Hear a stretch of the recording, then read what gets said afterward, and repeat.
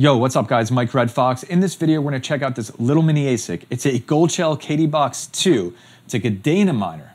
And what we're gonna do is an overview of the miner. We'll do brief setup. We'll check out hash rate results, power usage, sound, how loud this thing is. We'll look at some profitability so you can decide if this is something that is worth it to you.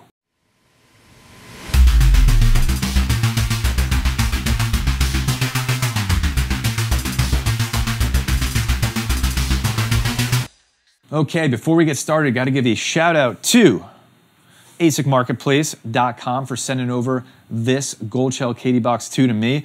You can check it out on their website, asicmarketplace.com. You can see the Goldshell KD-Box II. They have it available right now. You can get it without the power supply, $480 US. And we're going to go through this miner in a little more detail, but I'll leave a link to them down in the description below. But let's take a look at this. So it's really simple. I've had a few of these before. I have a mini Doge miner. I have the first version of this as well. And you can see there's really not much going on. This is the front of the miner. You can see it right there. It's just got reset button. That would be useful to us. And then you can see on the back, it's got the fans. It's got two 6-pin inputs for power and then Ethernet as well, and then the little IP report button so you can find the miner on your network. This model, no RGB, it doesn't have Wi-Fi, it's nothing fancy, which can keep costs down to get you back on your break even much faster. I want to take this thing apart really bad. I'm just looking at it, I want to see what's inside, but not in this video. Sorry to disappoint you. So that's it, not much going on here. I've set up these before, it's pretty straightforward. And I want to get it hashing so we can look at the power usage. I'll use the meter on the wall here, which is very accurate. We'll do some sound testing. We'll do a decibel reading on this, and then just ultimately look at the hash rate that I can get versus what is expected. So I'm going to get this all hooked up right now, and we'll be right back. For these Goldshell miners, there's this nifty little website, find.goldshell.com, and it will show your miner so you can find the IP address really fast. So you can see those are my 3 Goldshell miners there. This is the new one. So I'm going to copy that IP address, paste it in here, and it's just going to give me a dashboard that I can control it. Switch language over to English, and we're going to unlock that dashboard. Initial password right there, 1, 2, 3, 4, 5, 6, 7, 8, 9. Might want to change that at some point. I'm not going to save that password. And then what I got to do now is set up the pool for this. So let me go find out where my other miner is, and I'm just going to copy and paste all the same stuff from my first KD-Box to this one. Have the pool entered in, and this ASIC is up and running. And you can see I also learned about the power plan. So there's 2 modes that you can run. Right now I'm running hash rate mode, and I learned this over on Goldshell's website for this little miner. And you can see hash rate mode should give me about 5 terahash at 400 watts. And then there's also a low power mode, which will give me 3.5 terahash at 260 watts. And you can see they have this plus or minus 5%, which just takes into account if the performance is a little lower or a little higher power draw than is advertised here. So going back over to the dashboard for this miner, I'm going to take a look at its performance right now. And you can see I'm doing 4.8 terahash or 4,800 gigahash on this miner running on that hash rate mode. So not at the 5 terahash that's promised, but I will say in about the 20 minutes this has been mining, it has been creeping up slowly, but got to that 4.8 pretty quickly.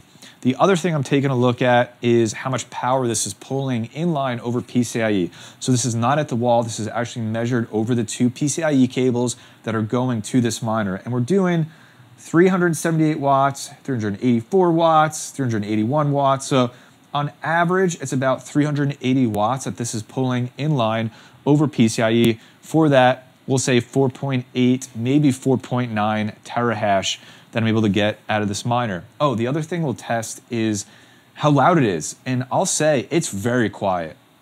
If you've had any of these little mini ASIC miners, it's just on par with those as it's running right now.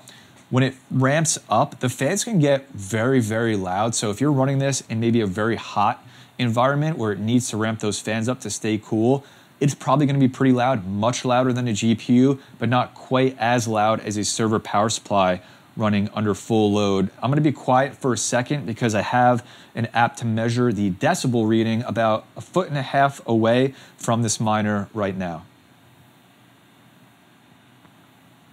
All right, so we're about 54, 55 decibels. If that's helpful for you, that's how loud this is running. So I would easily place this in my bedroom. It's like a very, very quiet white noise. Office, on your desk, nobody's gonna notice this.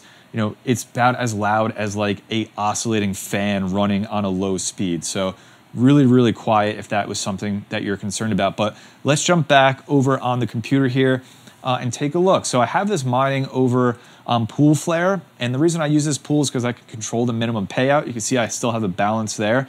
And I'm running the 2 miners here that I have for Kadena. You can see my original KD box, which is running at the 1.6 terahash. And then the second one here is still averaging out since it hasn't been that long, but we're doing that 4.8 terahash on it right now. So I think the thing I want to do next is change it to the low power mode and get some readings on that versus what Goldshell says. And then we'll compare the 2 modes together and look at some profitability together. Got this little guy running in low power mode right now, and it's even quieter. In fact, shaved about 5 decibels off of the sound it was putting out. And looking at the meter here, we're down to about 50 decibels. The fan's just spun down even more as it's taking less power and running cooler. So let's take a look at what the performance is compared to what was advertised from Goldshell. So you can see in the dashboard right now, I'm getting 3.4, we'll say 3.45 terahash, which is very close to that advertised 3.5 terahash for low power mode. And looking at the meter, the inline PCIe meter, 227 watts reported right now, 228 watts reported right now. And I was looking at this while I was mining, and I'm confident to say the average is about 225 watts for low power mode, which is much lower than the 260 watts that Goldshell was advertising, which is really cool. It means this thing's running even more efficient than the advertised numbers. Now, ultimately what I wanted to do is figure out what should I run it at? Is it better to run it at hash rate mode or low power mode? Feels like low power mode's supposed to be more efficient. I haven't run any of the numbers or anything yet, but sometimes too, like it's more profitable to run it at a higher performing mode based on price of the coin, hash rate on the network, etc. And that's what we're gonna do right now. We're gonna check it out and figure out what should I be running it at for my current situation. And I'm gonna use what to mine to help us out. So I've entered in all the information for each mode. First, we're gonna do hash rate mode. I just left the default 10-cent electric rate, and I put in the $480 that this hardware costs, so we can also look at break even. So I'm gonna hit calculate, and this is again hash rate mode, coming in 77 cents a day in profit, and then a little over $23 per month in profit. And we're gonna do the same thing for low power mode. We'll hit calculate here, and you can see I'm actually making less. I'm making 65 cents in profit per day and under $20 per day, per month in profit.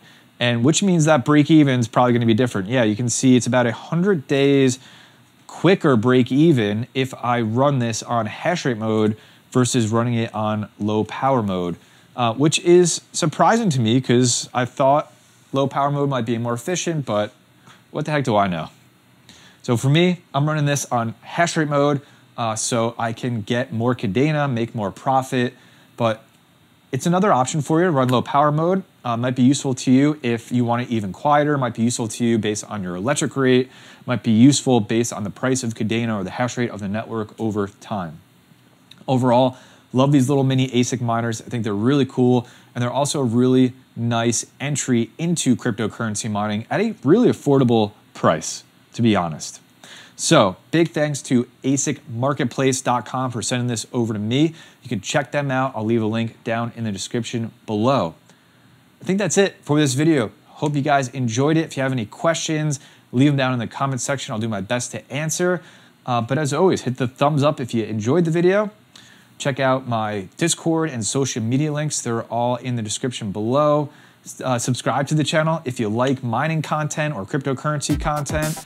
And as always, please take care of yourself.